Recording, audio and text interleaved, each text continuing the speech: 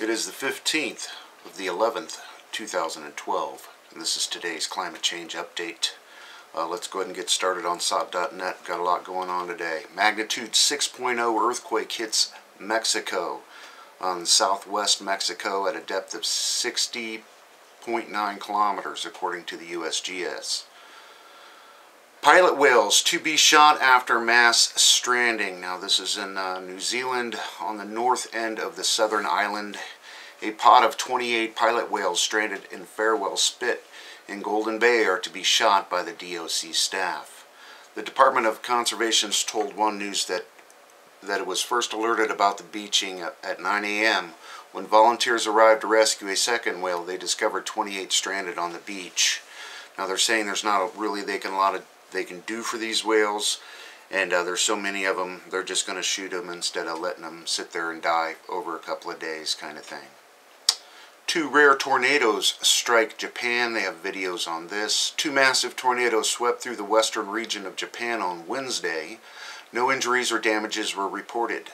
Tornadoes are relatively rare in Japan, and the agency has issued further warnings of strong winds, lightning, and tornadoes. So there's a whole lot of strange weather going on, huh? Got another 6.1 magnitude earthquake southwest of Vallenar, Chile. Very seismically active area. Over to the extinction protocol. Of course, we're all watching what's going on in Gaza right now. The insanity continues. Where was it? Shallow earthquake reported near seamount volcano. Shallow magnitude 4.8 earthquake occurred today under or near Boomberg Island, about 35 kilometers northeast of Amsterdam Island. That's a French territory in the southern Indian Ocean. And we've got thousands and thousands of underwater volcanoes that we hear almost nothing about. Another earthquake off of Chile. And that's about all new they have going on today. RSOE's got a couple of stories I want to cover. We got over the Deepwater Horizon spill in the Gulf of Mexico. An overnight inspection of the BP Deepwater Horizon disaster site 40 miles south of Grand Island this past weekend found a new mile-long sheen, which has prompted the U.S. Coast Guard to again require BP to inspect the wellhead and debris area on the floor of the Gulf of Mexico with a remotely operated vehicle for the source of the oil. Strange things continue in the Gulf of Mexico. We have a nuclear event. I believe this is in South Carolina. Yep, South Carolina, Virgil C. Summer Nuclear Power Plant. Utility engineers are working to seal cracks at a Fairfield County atomic power plant before the fractures widen and make the plant more vulnerable to a nuclear accident. The SCE&G plant doesn't present any current threat to the public, according to the U.S., but the cracks in the reactor head at the nuclear plant are a concern that must be addressed, according to the U.S. Nuclear Regulatory Commission. Without repairs, the small cracks could widen and allow water that keeps the reactor cool to escape. Now, wasn't there a couple of reactors in like Belgium and Norway a few months back that were shut down due to cracks in the reactor heads? And they said there was 10 of these reactors in the United States. Is this one of them? I will attach the links below, of course. Over to E&E News. Got a lot of things going on. Top expert in Indiana blast. It looks like methane. Military ammo dropped from a plane would cause similar damage. The company, no evidence of leak in gas lines. So we have a methane explosion in a house in Indiana. Government expert, get your homes checked. The sinkhole's changing.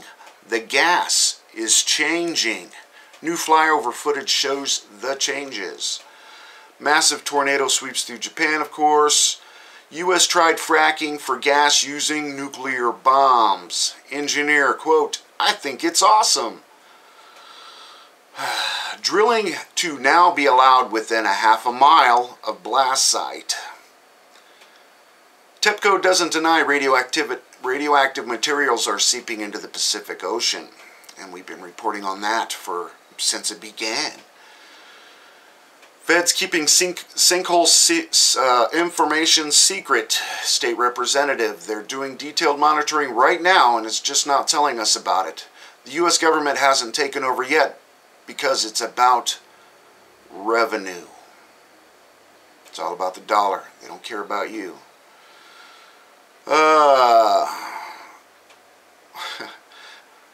And I'm going to cover this story here in a minute. Anyway, researchers continuing radioactive leaks from Fukushima Daiichi. There must be a source.